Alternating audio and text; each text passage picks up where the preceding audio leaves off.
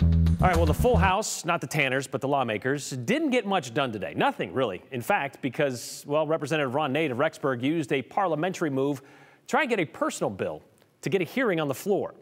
Here's the Cliff Notes version. Representative Nate halted action on the House floor today to get his personal bill, that's House Bill 448, out of the House and Ways Committee and brought it to try to get it to the floor where they could talk about it. That bill would repeal Idaho's grocery tax. A good idea, right? Well, normally bills have to go through a step-by-step process. Committee introduction, they got public hearings, then debate on the House floor. Personal bills, though, done a little differently. Those are sent to the House Ways and Means Committee, and that committee, kind of like a catch-all. And they typically don't meet in that committee till toward the end of the session as a way to get bills moving through quickly. But according to Representative Nate, his bill, which he introduced back on January 19th, he says it's being held there by committee chairman Representative Paul Amador. So he attempted to invoke Rule 17 of the House. That allows members of the House to try and bring a bill to the floor after the bill has been in committee for at least 5 days. Nate says Amador is holding the bill in committee and not allowing it to have a hearing. I go through the process and the rules. I go to the committee chair. The committee chairs sometimes have accepted it and put it in their drawer. Sometimes have accepted it, printed it, and then put it in their drawer. Sometimes they don't even accept it.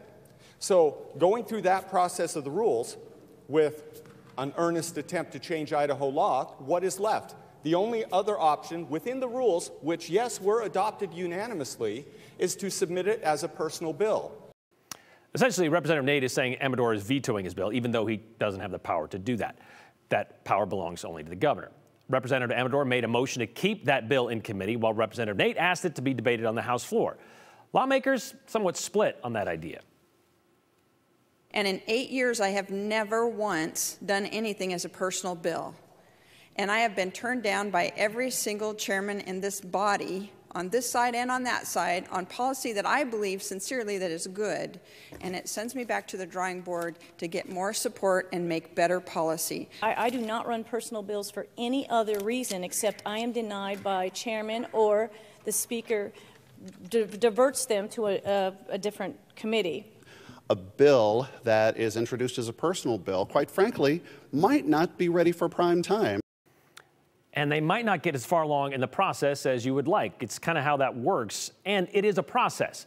And there are actually more than 20 bills waiting for a hearing in the Ways and Means Committee, including McCrosty's, as he mentioned, his Add the Words bill. Remember that?